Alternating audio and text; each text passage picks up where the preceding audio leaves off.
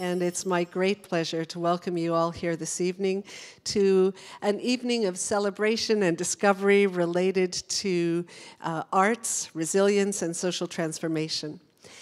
I'd like to acknowledge in beginning and in welcoming all of you that we are on the unceded territory of the Coast Salish people. And as a way of beginning, I'm very honored to introduce to you Audrey Rivers, who is an elder in the Squamish Nation. She is a member of the membership committee. She has been involved in many blessing ceremonies around the Lower Mainland, including in the Olympic and Paralympic Games.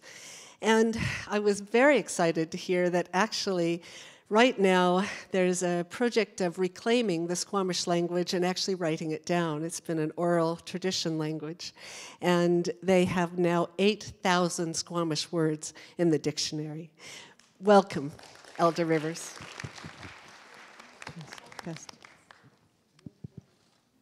Honored guests, participants of the arts, resilience, and social transformation.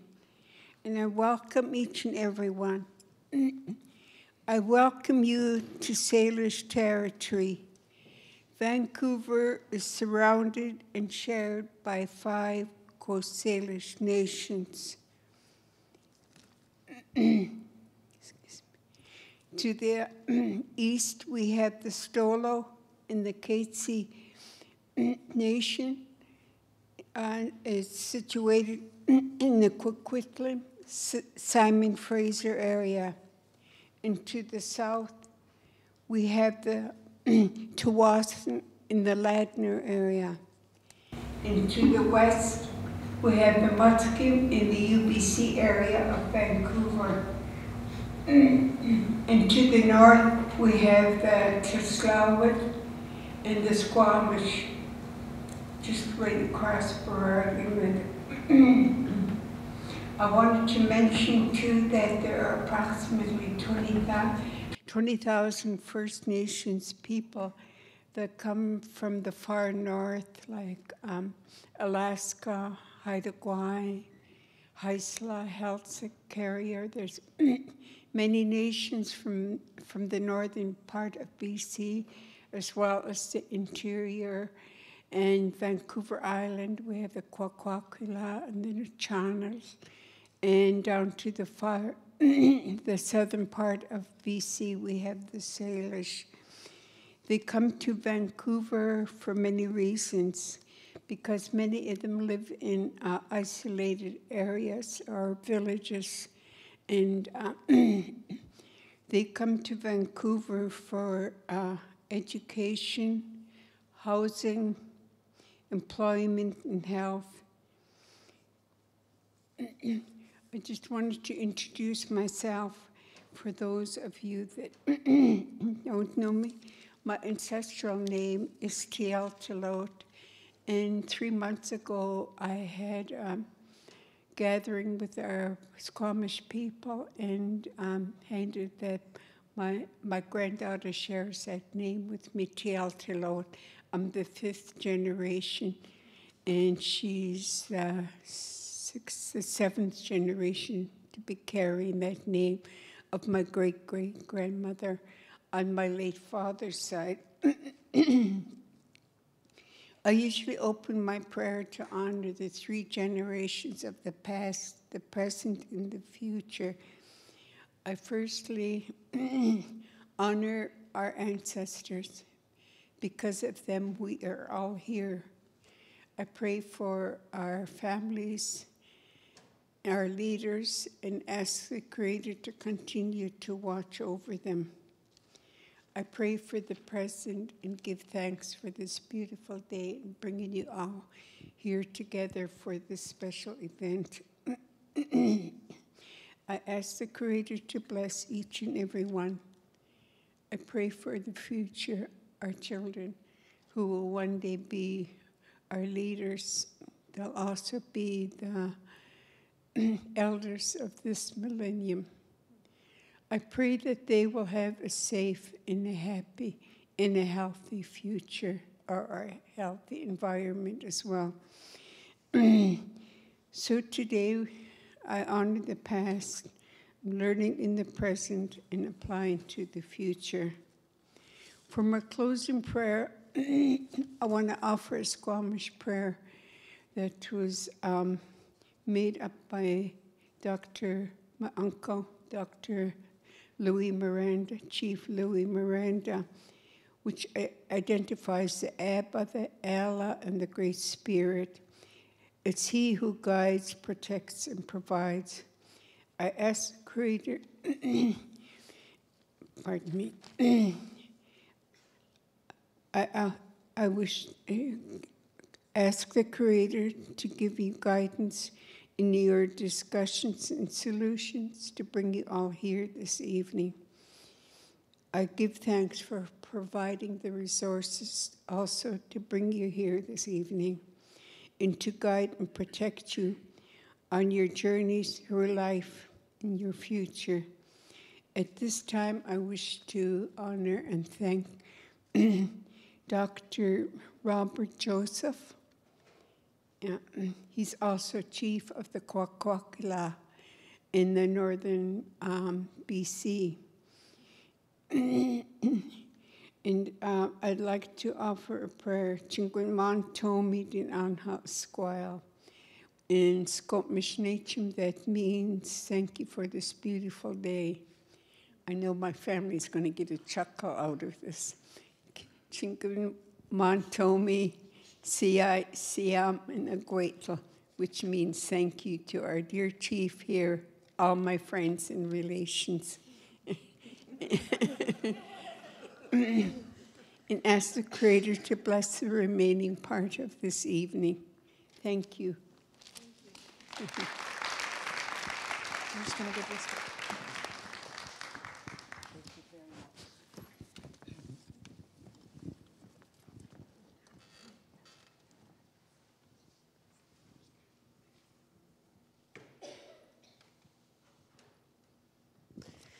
Thank you very much, Audrey Rivers, and what a wonderful beginning for us to be mindful of where we are and the many gifts and the many stories that are part of this land.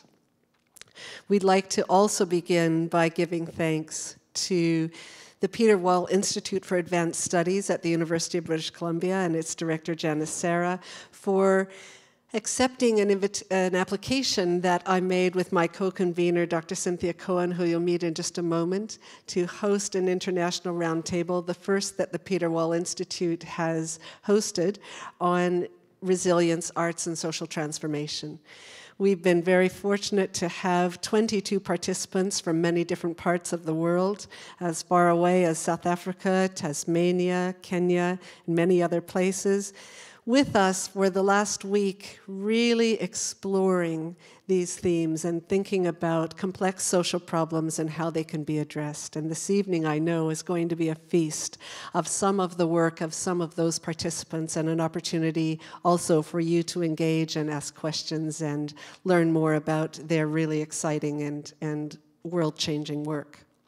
It's my great pleasure to introduce to you Dr. Cynthia Cohen, who is the Director of Arts and Peace Building at Brandeis University at the International Center for Ethics, Justice, and Public Life. I wonder why I forget the ethics word sometimes. And Cynthia is an international expert on arts and social change. She's a filmmaker, a scholar, a cultural worker, and I'm very, very proud to call her a friend. Thank you, Michelle. Can I switch with you? Because this doesn't seem to be going on so well. Okay. Well, hello, everybody, and thank you for being here to share this conversation, in a conversation with us about arts, social transformation, and resilience. So I wanted to just give you a bit of context for our roundtable and for this evening. Many of us here at as part of the roundtable and have been exploring for years, in some cases decades, how the arts can contribute to more whole, less violent, more just communities. How they can help to heal individuals and communities and societies and our planet. And I was very privileged from my home university at Brandeis to direct a program called Acting Together on the World Stage, which we collaborated with a group called Theater Without Borders in a 7-year inquiry that culminated in 2 anthologies and a documentary film and lots of important convenings and networks and relationships and collaborative projects that grew out of those. And 3 of the people who are core participants, actually 4 of the people who are core participants of the Acting Together project are here. And we do have a film, and I have some copies here, but but I screened it here, it was screened here by the Peter Wall Institute last spring, and so we thought rather than just re-screen the film, I would invite some of the people who are in the film, who are here, to share with you some of their current work.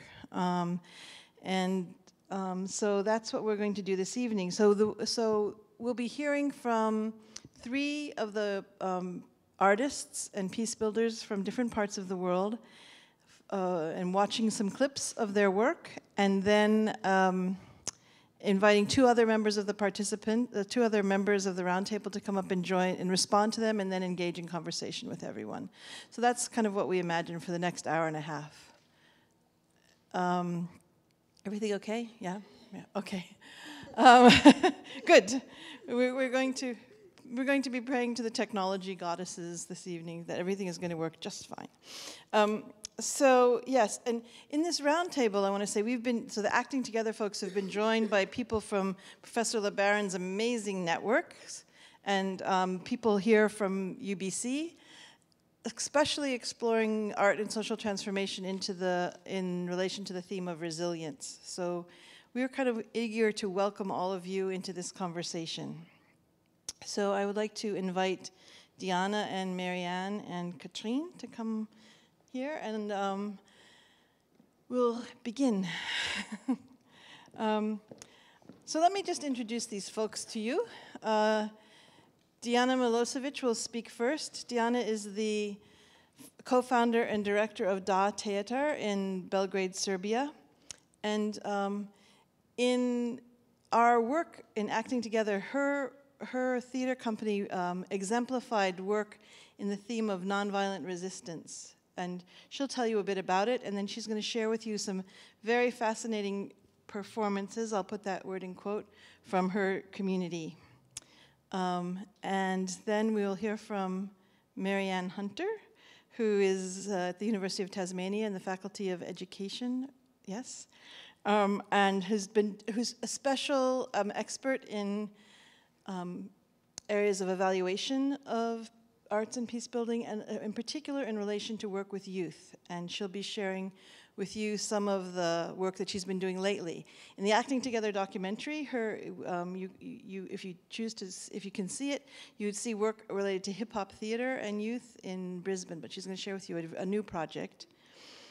And Katrine Fiyu is a playwright from New York City who has been working in many communities, but in particular in the Cambodian and Cambodian American community for decades. And we're actually going to share a clip from the toolkit that accompanies our documentary about her work in the Cambodian community, and then she'll be talking with you about what she's been doing more recently. So, Diana, would you like to begin? Sure. Thank you.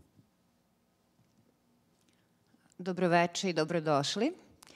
In my language, I just said good evening and welcome. And Michelle and Cynthia, thank you so much for giving us this opportunity and inviting me to come here to share with all these incredible people this gift of time for those 4 days, yes. I'm a theater director. I came from Belgrade, Serbia. Once upon a time, it was Yugoslavia. Unfortunately, during the very violent conflict in the 90s, Yugoslavia split in many different countries, and now I live in Serbia. So this is, again, something that informs my work all the time. What is my identity? So one of the questions that we explore a lot in my theater. I co-founded the theater with colleague Jadranka Anđelić in 1991, And the name of my theater is Dah, which means breath. And from the very beginning, because we started by coincidence at the same time where the civil war started in our country, we had to face these very, very important questions.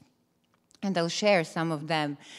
So like the question that we faced immediately was, what is the role of the artist in the dark times? And this is the title of the lecture actually that I'm giving, but this is only one excerpt that I'll show you tonight. Or can theater, can art, specifically theater, be a tool for peace? Do we have right at all to do art, to do theater, when people near us suffer enormously? What is the responsibility of us artists in the dark times? So all of these questions resonate in our work until today. We are a 21 years old group, and we created many projects, performances, different activities. But I will speak tonight, or rather show you an excerpt from the movie that speaks about the civil protest in Belgrade, when the members of my company and myself actually joined to our people on the streets.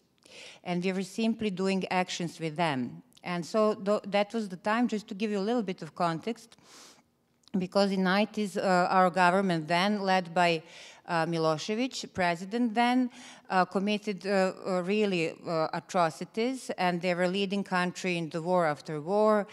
Country was in economical collapse, so it was all very tragic. Thousands of people lost their homes, lives, the dearest ones. And people in Serbia were caught in this kind of the situation that they didn't realize. We all felt very guilty, but most of the people didn't understand that actually we needed to transform guilt into responsibility, and responsibility to transform into action. And in our case, we did it through theater. What happened at one moment in 96, 97 was that finally people got it, and we had elections, and more or less a majority of population voted against government. But the government faked results, and so again they were in power. So in reaction to that, people went on streets of all our big major cities, and this is the excerpt from the happenings in Belgrade, and people started to show up, thousands of people every day, doing completely peaceful actions. What was special about that protest was that the tools and the means that were people using were completely artistic and theatrical, and artists were not ones who provoked those actions. Those actions have been provoked by or created and initiated by common people, citizens of the Belgrade. And what was very fascinating about that was that every day thousands of people would come on the streets. Media were in denial. They were totally misinforming what was happening. And so the source of information was word of mouth. And so this is how we were getting what would be the next action. And whoever wanted to initiate action would do that. And what was very fascinating to realize was, because we were surrounded and we were facing brutal force of military and police every day that was from time to time attacking people, imprisoning people, injuring people, and so on, was that people chose entirely peaceful actions, creative actions, to oppose the brutal force. But those peaceful actions were actually full of humor. And this is something that our colleague Kichi today raised, like where is the place of the humor in the work of resilience. So this was an incredible example of being resilient towards this terrible force, that actually brutal force knew what they would do with protesters if protesters would fight them or beat them, but they were totally helpless and hopeless facing the humor of people. So just to give you a few examples, like one of the actions was, because we were surrounded by uniforms, people in your uniforms, police and military, one of the actions was like, bring your own uniform. And people would come like one day, like thousands of people would come funnily dressed, like in the soldier's boots and the funny wig, in the diver suit and the police coat, and so on, high heels and the military cap. And police was in shock. They didn't know what to do with us. Or then there was like one of my favorite actions was bring your own pet, because even pets understood that the government should leave the power. So the people came, so the people came, like, but massively. I'm speaking about thousands and thousands of people bringing their cats and dogs, birds in cages, even one horse was on the street. And so they were shocked. They didn't know what to do, because also media, international media started to follow what was happening in the country, and the government wanted to pretend that they were democratical. So like, how to be democratical government and beat funnily dressed people, or people who are coming with pets. Or like, one of the action was because at one point authorities said like, you cannot be on the streets because you are blocking the traffic. And it was clear that we cannot be only on the walk sides. So an action was, bring your own car, come by your car in the city center, and then stop and repair the car. And so thousands of people would come, and then they would open the hub, and they would like, a policeman would come, like, what are you doing? You're blocking traffic. And the person would say, oh, I'm sorry. Like, you know, it just got broken, my engine, I can't move it. And the city was actually completely blocked, but information was spreading in that way. So now I will show you the part of the excerpt. It is the film by very famous Serbian director Goran Markovic, Belgrade Follies, about that protest. So can we please play this excerpt? And I will actually explain you a little bit. This very moment is happening when there is the cordon of police that is stopping people to move through the main street. And it's freezing. It's like during a freezing winter for 9 days and 9 nights, people were standing opposing the cordon, because symbolically it was very important to move it. And they had shifts, so they were changing every 2 hours, but people stand for days and nights doing completely creative actions. It was lots of dancing, lots of drumming, different actions. Whistles were the main tool or main weapon against police, and people were coming really like with the families, with children, wanting to show actually that we are coming in peace, that this is our city, and that we want them just to move. So you can see babies, you can see older people. So it was not only young people and students, but really like the majority of citizens of Belgrade. Police, we never knew when police would attack. So that was the very kind of the tense situation. But people behaved as it was a huge party. And so people were, huge solidarity was happening. People were bringing pots of teas and coffee and shawls and gloves to people standing. So this, you see, so it was all like, okay, let's create this huge party in the face of this brutality.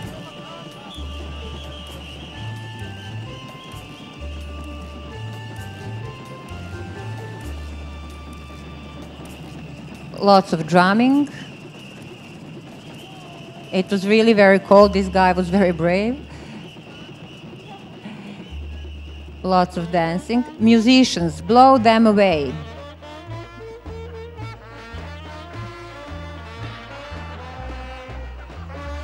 Beauty contest in front of cordon.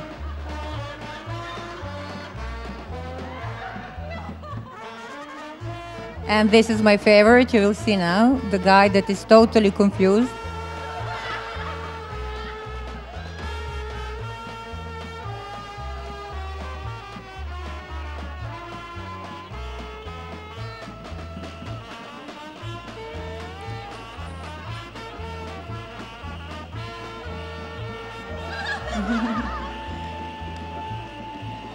So you can see the situation, thousands of protesters, and then it's a cordon. This is the main street in Belgrade, in my city, and it's a cordon of police, and then nobody. It's the theater group that decided to perform Macbeth in front of cordon, so they were shocked.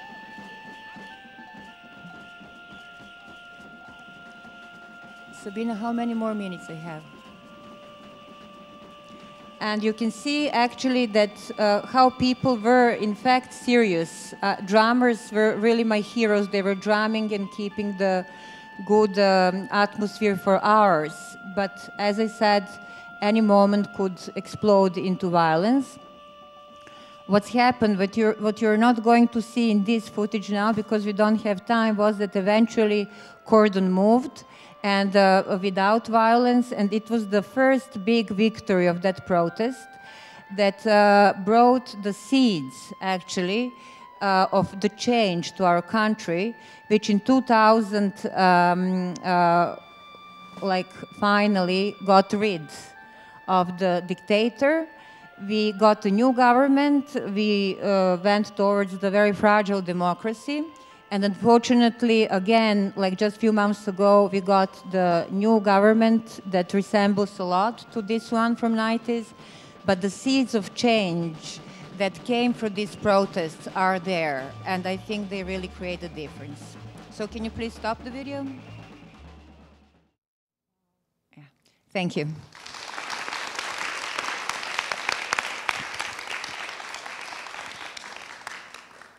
Thank you, Diana. Thanks for showing me that.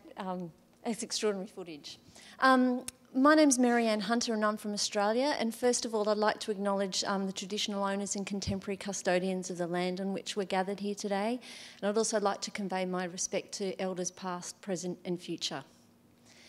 I've had the great privilege of working with some of the future elders in the Australian community, so with Aboriginal communities who are dealing with conflict both within their community and also cross-culturally with a number of different kind of cultural groups who are beginning to learn how to work together and live together and play together in peaceful coexistence.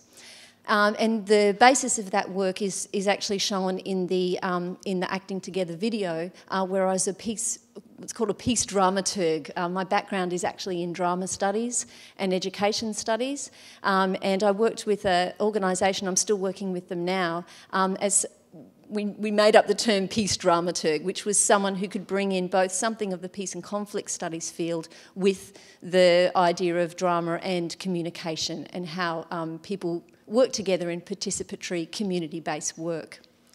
But today I've brought something different because I'm currently working in an education faculty and I currently work in the area of evaluation. So one of the things about what we've been talking about this last week, and thank you to the Peter Wall Institute for Advanced Studies to enable this opportunity. One of the things we've been talking about this week is social transformation and resilience. And for me, you can't talk about social transformation unless you talk about children and young people. So what I brought today is an example and a sharing, I suppose, of what's happening in the small island of Tasmania in arts and education initiatives, which are offering the opportunity for young people to engage with the arts in a way that's actually transforming their everyday experience of lives that aren't necessarily conducive to building positive relations with each other and with the communities around them. So this is actually a clip. It's from a program that I recently evaluated. It was a national program supported by the Australian government, where there were 72 projects of artists in residences in schools. So every project was very specific to the school and the community in which the artist was working. And this is an example from a town which is about 2.5 hours away from where I live in the small island of Tasmania. There are many, many other really diverse projects. Very happy to discuss it with anyone who may be interested later on about it. But I wanted to show you a flavour and bring you a little bit of the earth and the sky and the water and the air of the land in which I live, and some of the children and young people that I've had the great privilege of connecting with in my work in engaging with the arts and social transformation. So could we...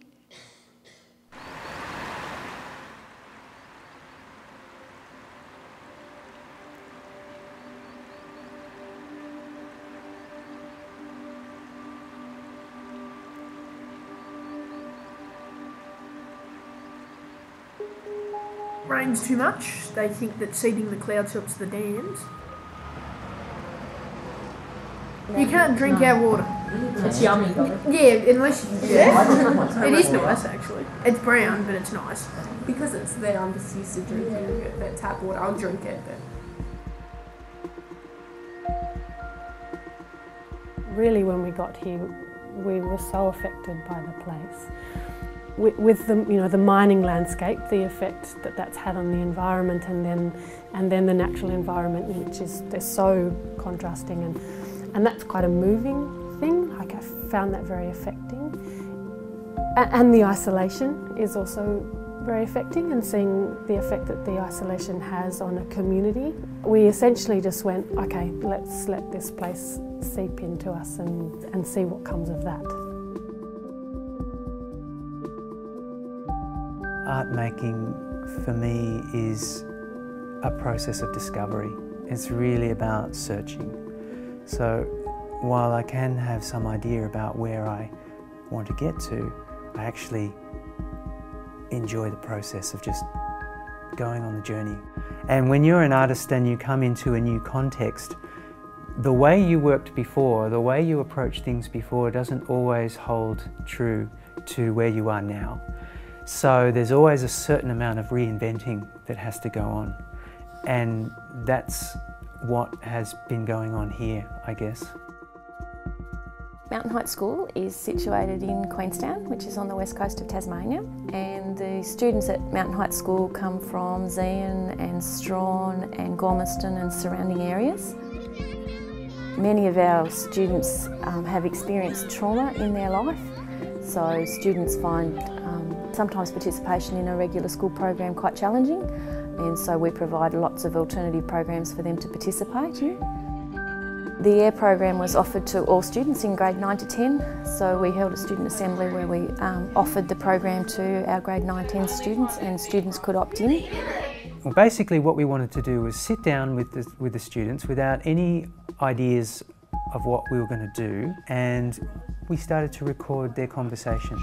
And we'd ask them about their life in Queenstown, about the things they do, about things that happen to us, and get them to explain why is it that there were rocks showering down on our roof at 8 o'clock in the night. If I was like trying to hit that building over there, I'd probably throw it from here because I can reach that. Because so by the time you throw it, you can just walk. You got an idea. You don't have to run, you can just walk off. Or if you run, you get to your hiding spot quicker. From those stories, we'd get little snippets, the Queenstown legends, the stories going around, and we would take those stories and then start to build upon them in a visual way. Just trying to find a visual equivalent for some of the stories that they've been talking about, so that it's not a foreign experience to themselves, and so that the art that gets made still reflects them.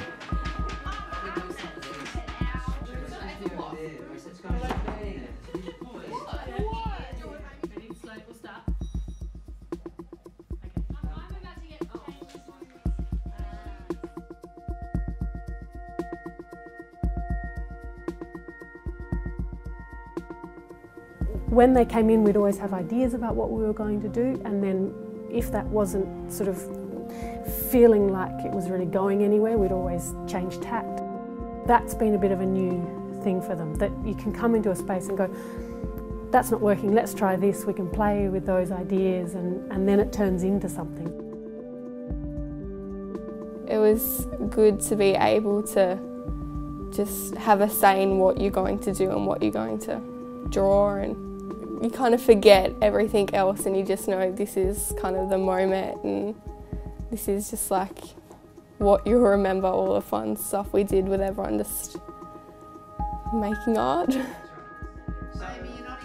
I thought it would have been a bit more structured, but then at the same time it's fun because you're thinking, oh, it might be like this, but at the same time it might be like that. And it's not definitely going to be the one thing, it could just turn in an instant. So life isn't just a straightforward path that has deviations. You might do one thing which leads to another thing, but then that next thing could lead you to something completely different. When you wake up in the morning, it's something to look forward to. Art isn't just painting a picture and it being spectacular, it's more than that. We always look forward to it. We didn't look forward to school that much, but on the days that we had this program, we always wanted to come so we could do that. I've just realised that it can be anything. It doesn't have to be drawing or painting, it can be movement, light, pictures, anything. They have often talked to Nick and Freya in quite detail about a variety of things, and we've learnt a lot about, well, I've learnt a lot about their thoughts about their school, about their community and about the arts just through their conversations. This opportunity has really just been a way of opening up all those new little paths, and now I feel like when we leave and we get our own studio again, that we just continue on all those little openings. The relationships that have been built here have been really significant, I think, in terms of my own learning. Working with the students has been a really important process in me exploring what I do.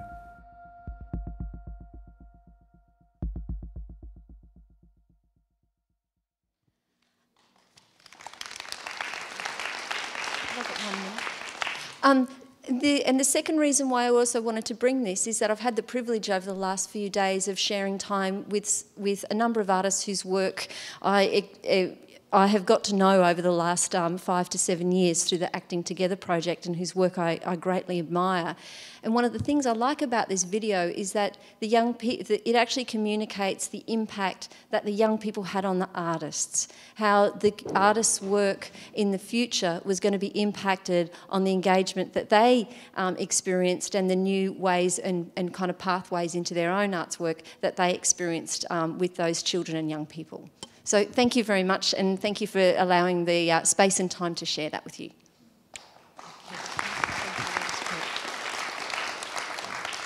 Thank you. I wanted to start by thanking you for your blessing and for honoring you. I am very happy to be here.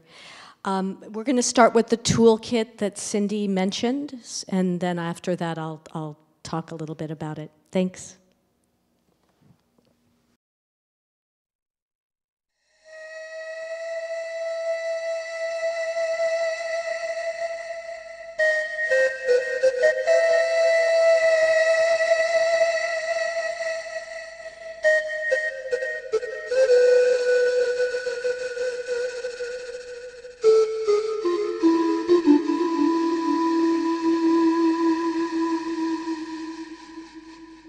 When the Khmer Rouge took over Cambodia, a number of things happened. They essentially closed down the borders, essentially enslaved the entire population, and we experienced destruction at every level of society.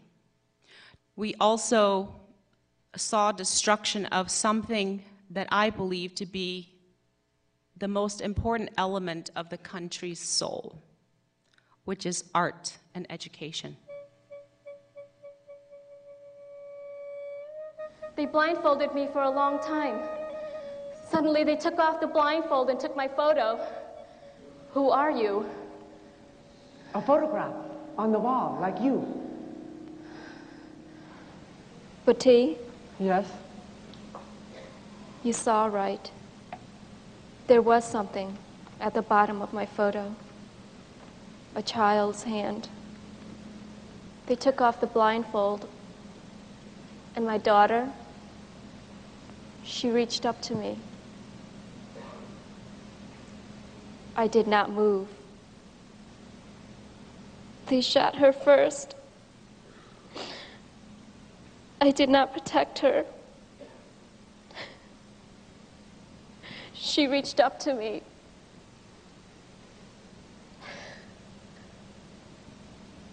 I was born in the labor camp in 1976. It just, brings a chill to me to do this play and to realize that, things like this happens not only in my family, but in other families too.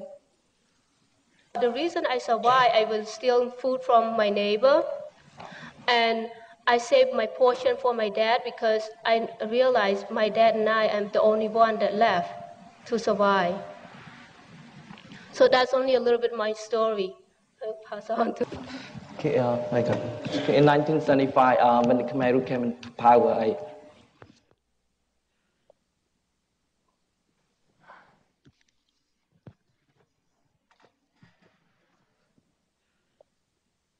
I would like to talk about the idea of remembering as a revolutionary act. Memory, in the case of people who suffer from post-traumatic stress disorder, is very tricky because on one level, intrusive memories enter into your mind and they replay themselves. So there's the hope of not wanting to re-traumatize people that have survived genocide. But there's also the very, very deep hope of never again. And so there is the hope of needing to remember things that have happened.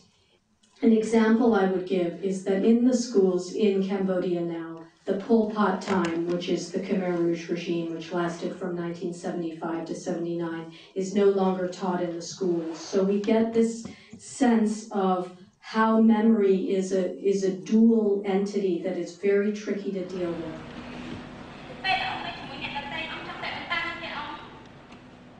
In the late 1980s, I started writing about Cambodian refugees who had arrived in the United States. And there were 150 Cambodian refugee women who suffered from psychosomatic blindness. This first passage is from the character of Tita San, who is the lead in the play. And she's a 50-year-old Cambodian refugee woman who's come to the United States to live with her brother. They tied Own to a tree, a magnolia. They're forcing her to marry. The official, he unties her. He points to the young soldier. Will you marry him? She shakes her head no. She is stubborn. Will not accept. The official takes out his blade. They cut off her head. He throws it into a fire where a pile of corpses and body parts burn. Smoke got in my eye. Don't cry, or they'll kill you. One of Tita's discoveries is to come to understand that her daughter was indeed extremely brave in what she did. Along the journey of all the research I did are all the revolutionary acts that people did do, and they included saying no at every turn. You actually performed a lot of interviews with Cambodian women in the United States, and I was wondering how they reacted to your finished product. There's a lot of silence, and what I found interesting about theater is that it stood outside of politics. Every time that we would do these plays, afterwards people would just sit in their seats and no one would leave. And so we started having discussions afterwards. And one of the things that it seemed that the play provided was a safe environment and that they could sit and meditate upon whatever it was in the play that they wanted to, and then use that as a way for having a discussion. And that was a way for also people to cry. The possibility of simply talking and remembering and telling stories was very healing.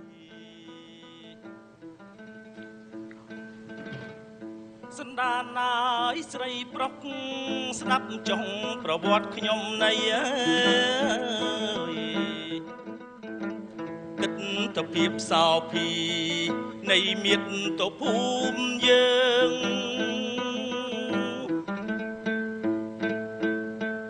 យើងរស់ក្នុងភាពអនុគ្រោះនិងសេរីភាព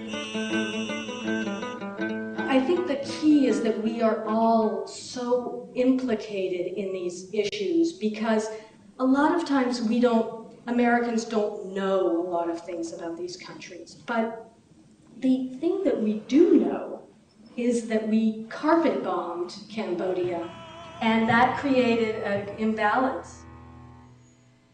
អស់រយៈពេល12ឆ្នាំដែលអាមេរិកកាំងបានទម្លាក់គ្រាប់បែកគ្រាប់ដូចទឹកភ្លៀងធ្លាក់ពីលើអាកាសថ្ងៃមួយនាខែមេសា My feeling of hope comes from the ability to learn to acknowledge. When I asked a Cambodian friend about this, I said, would it help if you got reparations? He just looks at me and says, the strong never apologize. And I think, in a way, that's where I'd like to leave this discussion. How do we negotiate that issue? Because I think that really actually is staring us sort of right in the face.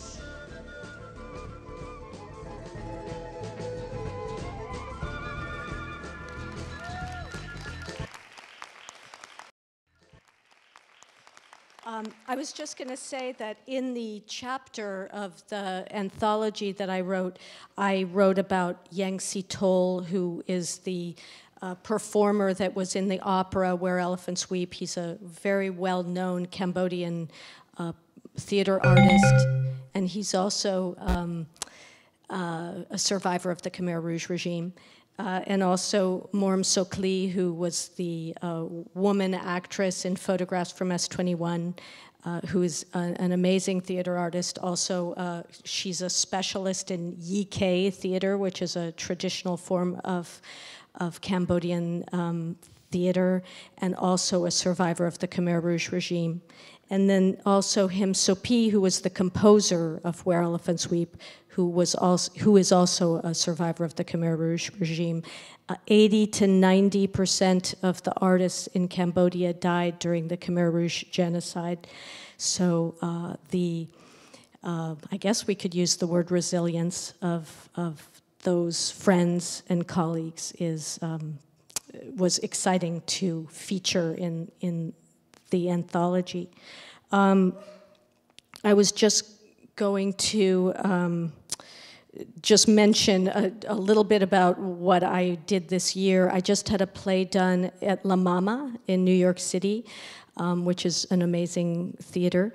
And it was called Luz, and it was L-U-Z, which means light in Spanish. And it was about the femicide in Guatemala, and also dealt with Haiti.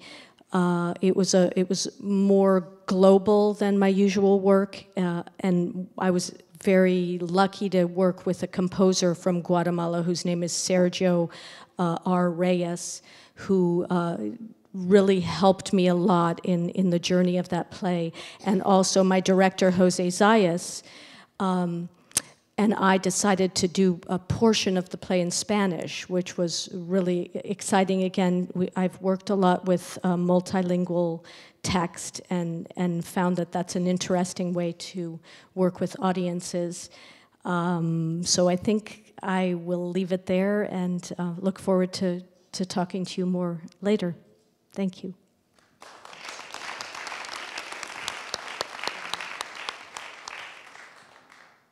Okay, well, so these are three incredibly rich examples of how arts are contributing to the revitalization of communities and the resistance of abuses of power and to resilience and reconciliation.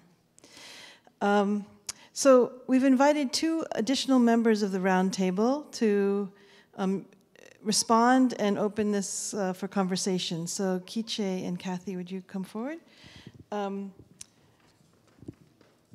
First, we'll hear from Kiche Magak, Dr. Kiche Magak, who is a lecturer at the University, Maseno University in Kisumu, Kenya, who, among other things, collaborated on an international soap opera with a colleague, Kate Gardner, and that work is described in the Acting Together project. But he's, as he will tell you, or I will tell you, that he does all things community, health and education and development of various kinds, and is, I would say, a beacon of integrity in his community, and has been participating with us in the roundtable this week in very, very profound ways, really, the stories that you've shared.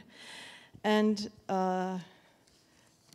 this Kathy Suslov is someone I don't know from Acting Together, so I need to just refer to a few notes. Kathy Suslov is a professor of art history, visual art and theory at UBC, and a member of the Peter Wall Institute of Advanced Studies. She's published books and articles in the fields of performance studies, photography, art theory, painting, sculpture, photography, and film. In Vancouver, she's on the board of the Live Vancouver Performance Art Biennale. And before coming to Vancouver 2 years ago, Catherine taught at the University of California, Santa Cruz for 24 years, where she held a UC Presidential Chair in Visual and Performance Studies. And I also want to say, Catherine, that your voice has been such an important one in the roundtable. So thanks to both of you for just reflecting a bit on the stories that you've just heard in light of the our discussions at the roundtable and your own life experiences and your disciplines. So we agreed, Kathy, I think that you would go first. Yeah?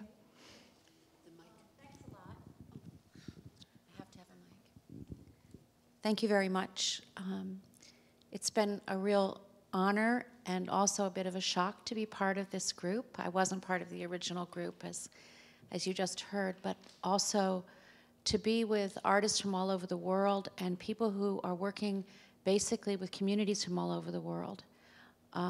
It's really opened my eyes a lot to the many different methods and ways of thinking about art that really aren't very open in most areas of North America, I'd say. That we're not really aware of this kind of work in many ways, and I think it's really important that you three and Kiche as well, and many members of our workshop have been doing this work and have opened my eyes, and I think will open many other eyes as well. So I just want to say, one thing I find so valuable is social documentation in this kind of work. So these films, for instance, and clips, and testimonies are really significant for this work. First, to understand it, because so much of what goes on isn't known by anybody except the artists and the communities involved at the time, and nor should it be in many cases.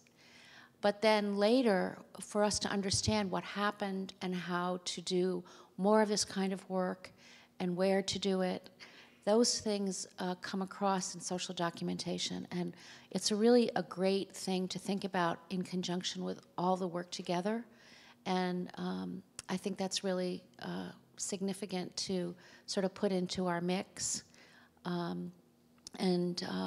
So we shouldn't just do the art, and we shouldn't just think about how we do it and where we do it, but we also need to document it and make that really part of the entire process. Because that's the only way it's going to get known to more and more people, and that's really important. I had a number of thoughts throughout the week, and I want to just say that I'm trying to touch on some things that might resonate with you after hearing our artists tonight and after looking at the film clips and seeing the Dance on Fairness, if you were here for that as well. Some of these issues do overlap. But there's a lot more to say than I could possibly say now, and also there's things that you will have thought about that I won't have thought about myself, and that is one of the exciting things about doing research with artists and in an interdisciplinary group. So one of the things I really came away with is that we tend to think of art in the first case as an individual project, as a project of a creator, as the project of someone who has inspiration and who is has training in most cases and who has experience in what they make. But the other thing that we need to always put in the mix if we're going to have social transformation or social justice with art is that to always remember that it can't only be individual, that it has to be relational. And for my take on it, it's the relational, community-based issues that are the most important and I would say original parts of our projects, or of your projects. They're not really my projects, but our projects, I guess. So that is really significant. And this term relational has been used a lot in regards to art in the last 10 years, in regards to the kind of art that people install in museums and put on gallery walls. And I think that's a real disservice to what relational art really is. Because relational art has to speak to communities. It can't speak to everyone, it has to speak to communities, and communities tend to be local, not universalized, not all the same. They tend to be diverse. They tend to have specific needs and specific histories, and I think that that has to be kept in mind. And I think our group made that really clear to me and to each other. I think we all made that clear to each other, how important the local situation is. So just to bring it right back home to Vancouver is, because I'm the Vancouver person here on the panel, is to say that there was this wonderful event that took place a couple of weeks ago in Vancouver for 4 days called Institutions by Artists, and some of you might have been there and some of you might have heard of it. I think you can just Google it and probably find clips and all kinds of social documentation of that. Artists who run institutions and who make art for communities in art institutions all over the world came together and came from across Canada and from all over the world to talk about how do artists make things when they do it for themselves. Well, how do they make connections with audiences? How do they make connections with their communities? How do they make their situations in their local context important for others? And how is this kind of work funded? And what are the upsides and downsides of different forms of funding? Because that's really important. And who supports these kinds of institutions, either with, let's say, ethical support or moral support, but also with financial support. So those are some issues that came up in the Institutions for Artists Conference that I think converge really well with our conference or our workshop, which was on social change. And I think there's a lot of overlap. So that's basically kind of covering my thoughts about the conference. So, and the workshop. So now I'm going to hand it over, and then I hope we'll have questions and discussions with you all.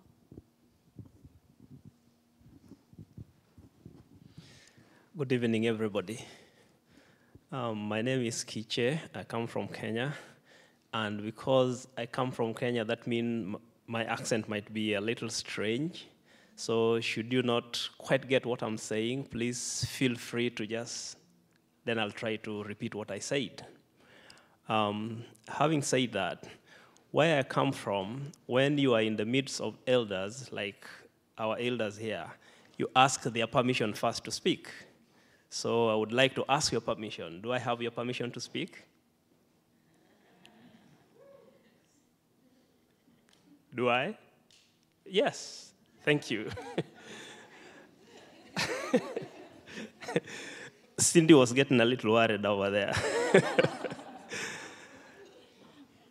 Yeah, there's so much to say just from the 3 clips that we have seen. And there is so much to react to from what Kathy has just said. So when we do performances in my country, my instinct would be not to speak, would be to get it to the audience and ask them, what do you think? And ask them to react to it. Unfortunately, this is not the design of this particular evening, so we will comment just briefly, but still I will ask Cindy's indulgence so we can sneak to the audience and let's hear their reactions too. when I was looking at the three clips, I kept wondering, what is it that these gentle ladies keep doing what they do? And of course, I was there, so I didn't ask them. So I thought maybe because there is something that ties all of us together. There is something innate in human nature that if something is going wrong, if it is Cambodia, if it is New York City, if it is South Africa, if it is Tasmania, people kind of react the same way. And the easiest way to react is through performance. Where I come from, performance is not separate from things that we do. When I get up in the morning, I sing, I dance, I perform. It is one whole thing. Excuse me. So maybe that is why art speaks to us so easily. Because in this audience, I'm sure we are people from all sorts of backgrounds. We have engineers, we have people who deal with people's heads. What are they called? Psychologists, thank you. We have all sorts of people in the audience. Yet, there is something, even in psychology, that is artistic. Because if there is no artistry in your psychology, then you can't be a very good psychologist. If there is no art in your engineering, then you cannot be such a good engineer. And because art speaks to all of us as human beings, it doesn't matter where you come from. You come from Kenya, you come from wherever, art speaks to you. And maybe that is why we are here. And to answer my question, why do these ladies do what they do? I think the answer is simple. They do this because they're human. That's the answer. They are human. And then the other question is, what is it that other human beings do that make it necessary for this other human to do this thing to reverse what they are doing? Yeah. In fact, there's an African writer called Chinua Achebe. He's Nigerian. And Chinua Achebe asked this very simple question that I keep asking every day. And the question is, where did the rain start to beat us? You know, somewhere the rain, it started raining, maybe because it's African, it doesn't rain so much down there. But he's asking, where did the rain start beating us? Where did we start going so wrong? I think we started going so wrong when we became obsessed with acquisition. Because we want to acquire everything for ourselves. And art has a way of releasing us from that greed, from that feeling of you want everything for yourself. You know, when you acquire this house, you need the next jet. When you acquire the next jet, you want to take the next trip to the moon, tourism. So it never stops. Maybe art has a way of releasing us from this sense of wanting to own everything. And I think that is why these gentle ladies and us do what we do. Sometimes artists are treated very casually. These are people who are not serious. These are people who are just, you know, they're just laughing around and doing stuff. I think it is time for us to start taking artists seriously. And I'm not thinking of artists as these people who are sitting here. I'm thinking of artists as everybody sitting here. Because we had already agreed that art lives in all of us. So if we take ourselves seriously, then I think together as human race, we can move forward. Maybe I will stop there for now. And maybe very quickly before I leave, to ask my sisters here. They could be my sister, couldn't they? Sister from a different mother. Okay, I would like to ask my sisters here, what is it in the work that you've shown here that you see connects them? Maybe that's something you not think about. You don't have to answer it, but if you can just quickly think of what do you think connect the work that you've shown here. That if Diana was to come to New York City, would do a Cambodia. If Tasmania had to come to Belgrade, what is it that really connect the work that we do? Yeah, that's a great question. I think for me it is definitely the connection is the wound. And I think this is the wounds that we are working from a lot. But then how to move from the wound to the light. And it was very obvious in your examples, and I guess also in the examples of the people on the streets of Belgrade. What you said was so beautiful, Quiche, and I just wish we could have it on video. Maybe we do. Humanity is what connects us, and love. We've been in the presence of this beautiful soul and wordsmith for some days, and I think the ability to synthesise it in exactly what you said around if we take the heart seriously, then that's the humanity, and for me it's the humanity in institutional life, which is really important.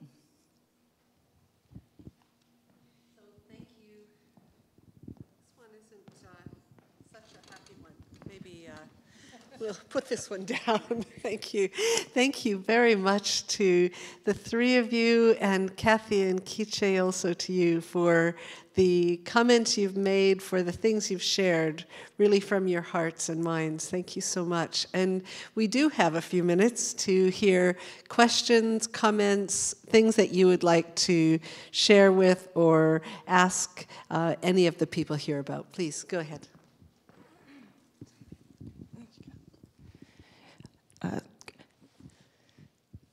Good evening, everybody. My name is Karen Joseph, and I'm actually joining you here today as a representative of Reconciliation Canada. And I was really moved by the work that you've done and the words that you've shared. And I really appreciate Freitas for inviting us tonight, for having the foresight to recognize that this was a place that we needed to be. So thank you. I'm sad that we haven't been present during the dialogue up until this point. I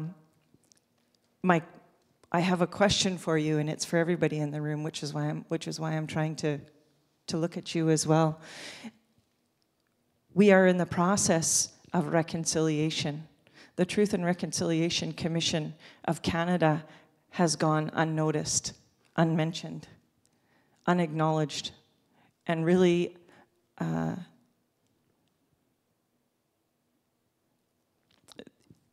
Canadians have kind of sleptwalked, as has the rest of the world, through our process of reconciliation here in this country. And so I'm here today, and we have to leave soon because we need to pick up our children. But we can be found at reconciliationcanada.ca. And we need to share this story before it comes here to Vancouver in September of 2013. And so we're putting on a year-long engagement strategy. We're trying to get the awareness. Reconciliation Canada, from the government's perspective, is done after that. It's a checkbox. Next.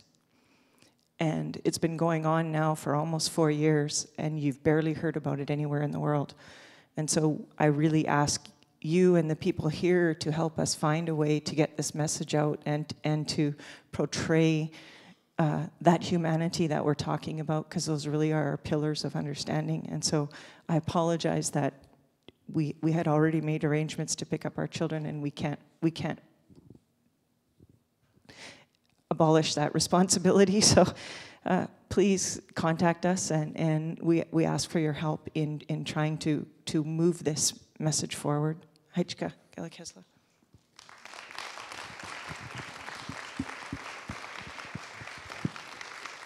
I've taken a look at this website, and it's really impressive, and there are a number of really exciting activities planned. Thank you very much, Karen.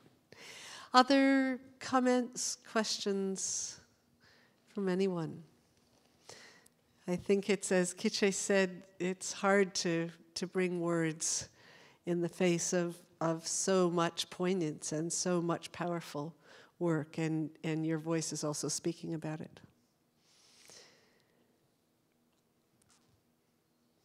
Yes, please. Thank you very much. I'm very moved. And I just have a question. I think it's actually related to Karen's remarks and questions too of, I mean, I'm originally from the States. I'm a student here in Canada right now. And I've heard it said that the Occupy movement and all the gatherings that have been worldwide in the last 18 months or so, but I've heard this analogy made that, you know, we can't really quite get going here in Canada and in the States with these movements, although Quebec's situation perhaps is a little different because they have gotten some action out of their gatherings and their protests. But I was struck by your footage of Belgrade and it being before the millennium, and we forget, you know, history moves on, and so I also appreciated the lady's points about memory and how important it is to remember. But I've experienced that to be true, and your footage of Belgrade just reminded me of how it seems like with the Arab Spring and your situation in Eastern Europe, that the people were more motivated for change because they had lack. And that part of our issue here in Canada and the US is that we really don't have enough of a lack. Although again, and I know they've just left, but that's compared to the situation of many of the indigenous people who very much do feel that gap. So I don't know if, I feel like, I'm sorry, I'm very tired, I don't know if that made sense, but do you see any way in which we can bridge that basically it's our ease and our comfort and our privilege, that maybe we intellectually are troubled by things, but how do we actually bridge that gap of we don't lack enough to actually have our lives affected such that we stay in the street, or we even somehow feel enough to fight for someone else's children? Do you know what I'm saying, any of you? Or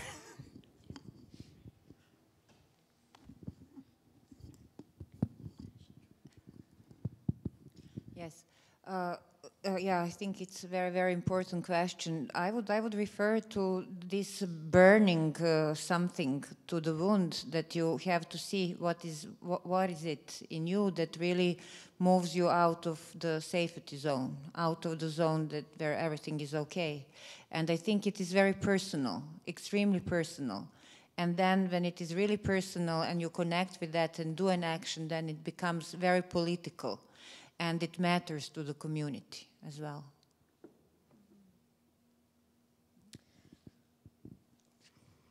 A big question. I would say we are doing so much. I mean, we've spent these past days talking a lot about all the work that is being done, and I think in a way maybe we lack, it might not be in material things, but our society lacks in so much, and we are anesthetized, I think, on some level by that great, great pain. And so I think in a way we have to forgive ourselves and move from there. And I think that we are all here, every single one of us right now, for that reason. And we will act. I do believe that we will and that you will. Thank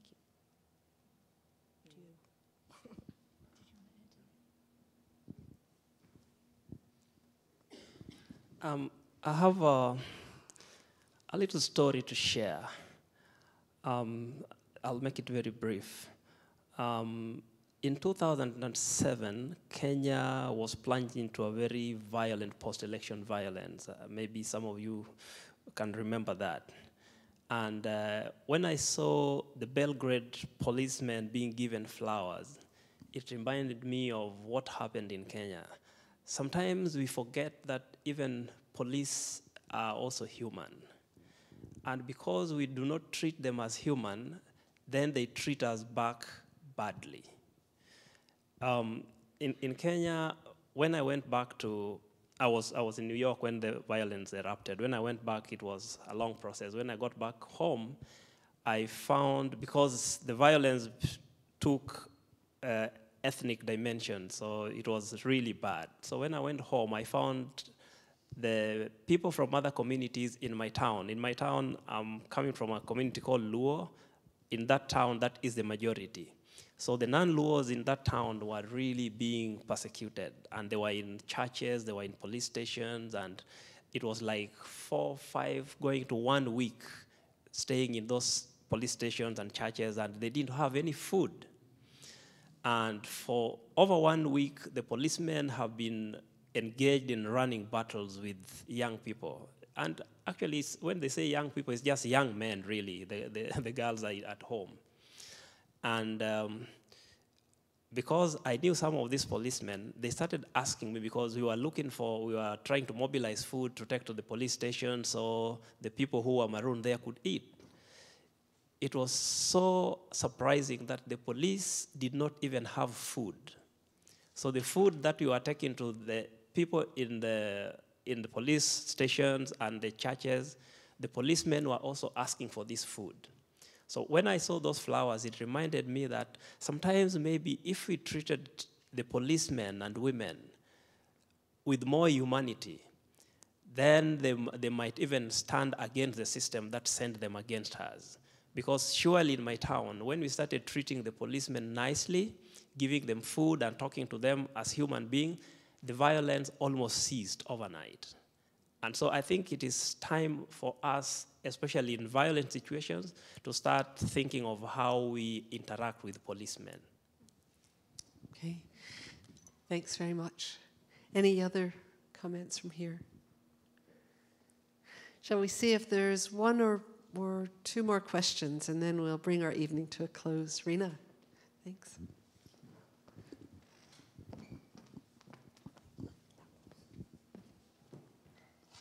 Hi, thanks. I'm not sure how well I'm going to articulate this, but I'll try. So one of you, woman from Belgrade, said that the thing that's in common is the wound. And so I see your work as an amazing healing process. And I'm very struck by what Karen said about the TRC. And so what I'm wondering is, how do you get people who don't share the wound or don't know that they share the wound to care and to participate? And I'm wondering, particularly in the work with the Cambodians and the work with the children from Tasmania, like what, how do I say it? Well, I'm thinking maybe particularly with the work with the Cambodians, like who's the audience, and how does it impact those who aren't sharing the wound?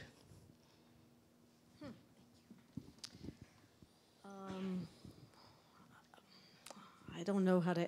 Who was the audience for the pieces, or?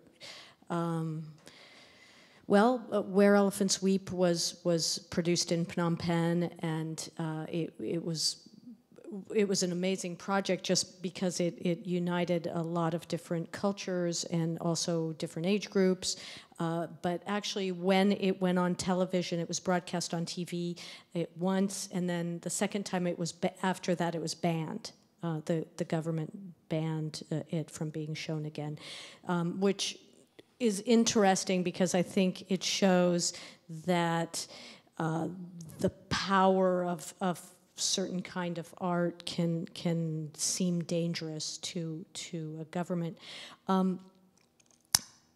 I guess one thing that comes to mind in terms of the wound is I believe that if people knew, for example, if they were aware of the carpet bombing that happened in Cambodia, if they actually just simply listened, like I have listened to Cambodian people explain how the bombs went over their villages and they fell on like, for example, people in the middle of a wedding ceremony or just on daily life.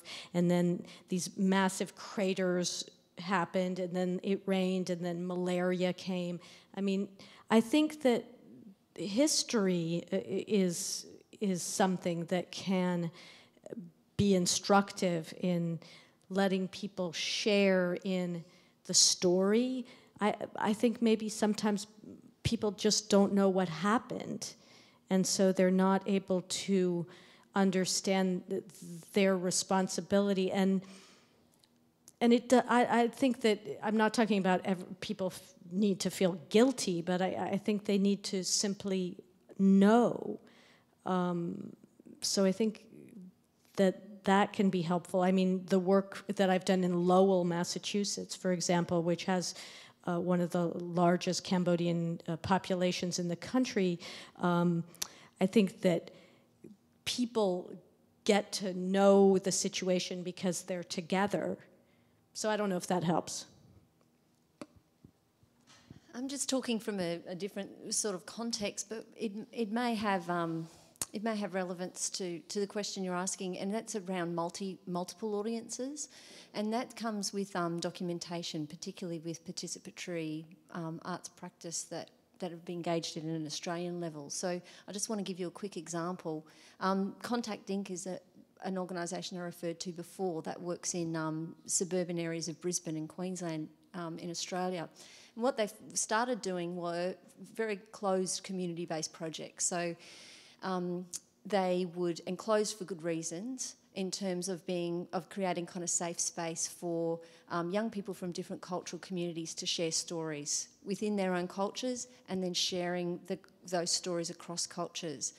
The next year of that same program, or that same, and I hate calling it a program because it wasn't a program, it was an evolution of the practice of the community and the artists who were working from that community. The next year, they did the same kind of process, came up with a performance which then they shared with that regional community. So it was kind of like the evolution of the next step was that the audience around them, so the intergenerational aspect, then kind of came into the communication of what they were experiencing. The following year they did it again, and they worked through it again, and this time they recorded it really high quality, really good aesthetic quality video, and it was really bringing those really excellent, and we've been talking about excellence a bit this week, they're really bringing excellence in terms of a kind of cultural practice into their work as well. And what they did with that video was bombarded every government agency that had anything to do with the care of those children, the care of those young people, and the care of that community, including the police. So there was whether it was strategized right from the beginning, I wish I could say, yes, we thought that was a really great strategy right from X, but it was actually the way it was evolved, and it exactly kind of addresses your question and kind of is a little bit relevant to the question before, and that is recognising where the people who need to know this stuff are at, and meeting them, kind of being prepared to meet them a little bit halfway, unless you're kind of, you know, the Australian term is kind of pissing on your own patch. And, you know, these kids didn't want to just piss on their own patch. They wanted the people who were, you know, who were making decisions about their schooling and about their what happened when they got into the youth justice system and were having to be in detention. They wanted those people to know. So, but time is such a crucial, you know, it's relational, it's got to do with time, but just a quick example. So, Diana, Kathy has a brief comment, one more question, and then we'll adjourn. I've got a question over here. It's a follow-through, and maybe if I can ask it, because it relates very closely to the last one. It sort of turns it another way. And it was a question that's been forming in my mind throughout the evening. I'm interested in how, when art arises out of trauma, in what cases it is about knowing, and on the other hand, when can it be about healing? And I think that was sort of the nub of the question over here also. So when art is about knowing, it can be about expression, it can be about testifying to events that happened, it can be about informing the public, or a wider public, or it may be about informing the person who experienced the trauma by bringing it to a clearer state of focus. So there's knowing on the one hand, and we can think of that also in terms of truth. Okay, I'm thinking about the previous speaker and the Truth and Reconciliation Committee and process.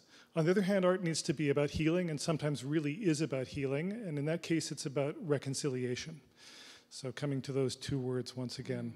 I'm interested to know from all of you, and I'm interested really in the reconciliation part, and I'm thinking in terms of Quiche's metaphor, when can art be the kind of food that can feed both sides of the trauma so it can bring them together? And if any of you have examples or something to offer along those lines. Thank you. I would just like, but it is very connected with the previous comment or question. I think that art and theater have this unique possibility to go straight to human hearts. I mean, it's about compassion. And this is something, so we don't even need to understand language often, and we get it. So this is one side. And then another is really like art and theater confront denial directly. So it's really about, but in a very kind of the heart-opening way. And this is my experience with our performances. And for example, when I was, because it's a big difference, are we doing propaganda or are we making art? And when I was reading a lot about Pol Pot's regime in Cambodia, and of course I was terrified, and intellectually I took part into thinking about that. But when I really got it, got what is the enormous of that, what was happening there, and what could be effects, and what could be the healing, was when I saw Catherine's piece. And this is, so all books that I read or footages did not cause that kind of effect.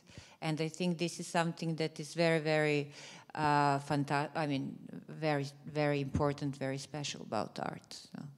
There are many, many examples like that. I mean, and also theater specifically creates the space where we, that we share, and where we can really meet in totally big, big differences, and where we can laugh as well together.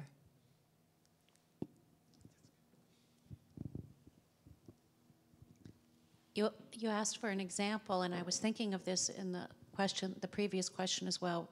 So I'll just give this example about the power of art. First, I'll make the observation that I think the rise in performance art and performance practices in all of the global cultures that we've talked about, including Canada and the United States, in the last 15 years has to do with this desire for what these practices can give us. A lot of them have been, we've seen in the pieces we saw tonight. There is a need for us to have this kind of work, and that's why we see it so predominant in culture now. Performance art and performance practices is what I would say. The second thing that I really think is important is this example that came up at the Institutions for Art conference in the first session that I attended. An Aboriginal woman named Skeena Reese, who's a very well-known artist in Vancouver, a performance artist, was invited to attend. Her performance consisted of bringing her child, she's still nursing her child in public, pushing the cart with her child in it around, asking people if they would be comfortable, changing the child's diaper. In other words, pushing her situation, the situation of her people as marginalized, as on the street with their children, women who have nowhere to go. She was changing her clothes and dressing in clothes that she'd found on the street, and talking about this during the conference, during the papers, and during the discussions. And it was an incredible intervention. It was not noticed by everyone, because, you know, don't look at it and it won't be there. The other thing was, the people that noticed it, some of them thought it was so powerful. Like me, I'm one of those, obviously. I thought it was such an intervention by a performance artist about a situation that's local. But also, it was there were others who just thought it was, they didn't understand it. Now, what's this street person doing here? You know? So I think that, you know, if we can pull those kinds of moments out, we might have more of an answer to your question, Richard.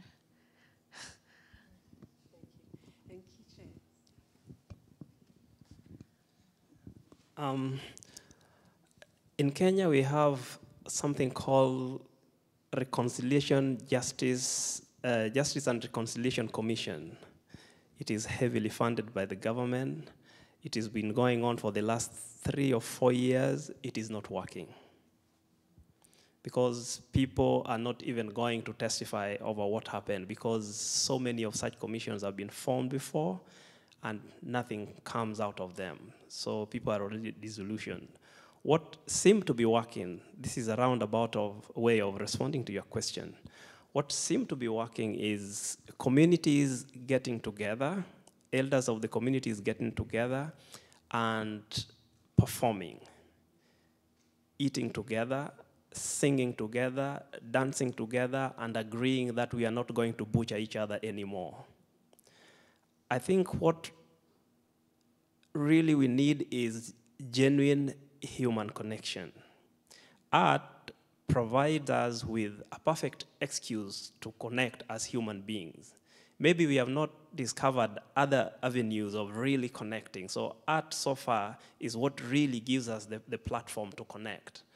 What I'm seeing down in Kenya is this really grand designed government commission to reconcile people is not working. But because people are eating together, people are singing together, people are dancing together, people are drumming together, the fights are lessening. So I think if we can promote art for genuine human connection, maybe, just maybe, we have a chance as a human race.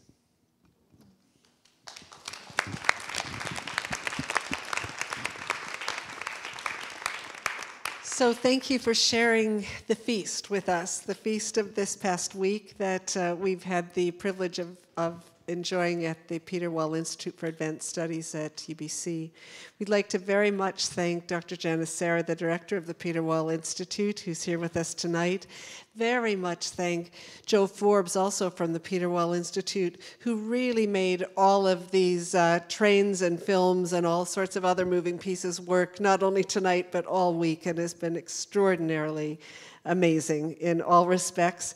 Also, Andrew Diltz and Megan Coyle, who are here with us, who also did tremendous work in helping this all come about.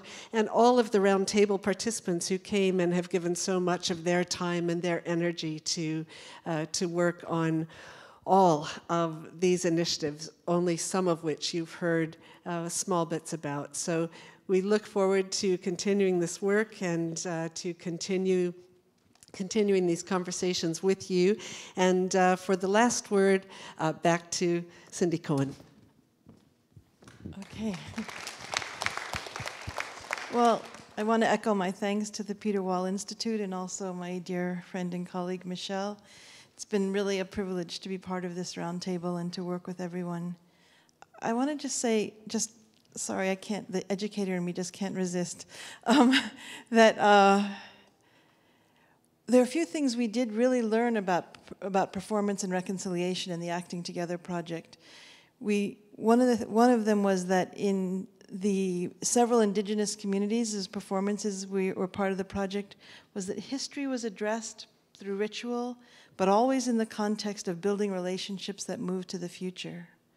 I think there's really enormous wisdom in the indigenous communities that we are all privileged to have, to be able to connect to still, about how reconciliation can happen through performance. And I also want to, so therefore I just want to suggest to you, shameless plug, to take a look at Acting Together, our anthologies in the film. There's a lot of material there, and also an online anthology, Recasting Reconciliation, that has includes work from another one of our roundtable participants, Kim Berman, who's been working with art and reconciliation in South Africa for a long time. There's a lot that we know, and I guess I would just say that I think as a species, we're only beginning to learn about reconciliation. We're at the kindergarten level. And one of the things that we need to understand, I think, is that it's a long process that includes mourning and grieving and seeking justice and letting go of bitterness and imagining a new future. And the arts can really contribute to all those things. And I really appreciate the examples that we've had tonight for sparking these questions and this conversation. So thank you all.